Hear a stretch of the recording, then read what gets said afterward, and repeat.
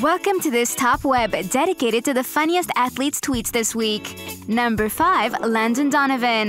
The superstar of the U.S. national soccer team continues to shine with Los Angeles Galaxy, and the least one can say is that the life of a pro soccer player is exhausting, as this highly insightful tweet suggests.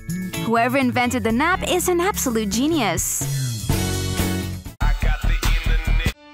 Number 4. Raymond Domenech. During the Champions League semi-final first leg between Barcelona and Chelsea, the former manager of the French national team wagered a risky bet.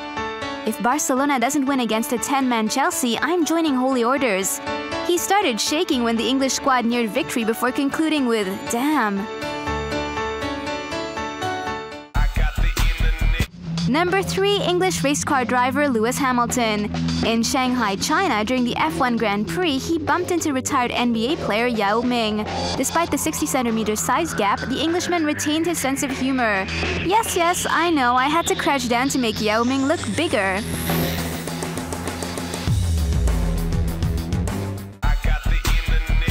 Number 2. Andy Roddick. The tennis player never misses a chance to comment on sport news and treat his 900,000 followers to a few words of wisdom.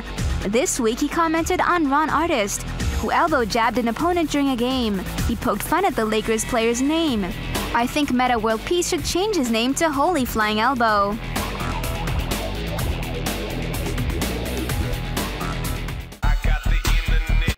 Number 1. Andre Santos. The Gunners left back knows how to talk to his colleagues. On this picture, poor Marwan Shamak is trying to get a seat on this luxury ride.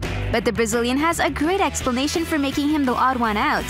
"Sorry, this ride is for good-looking lads only. See you later, Marwan."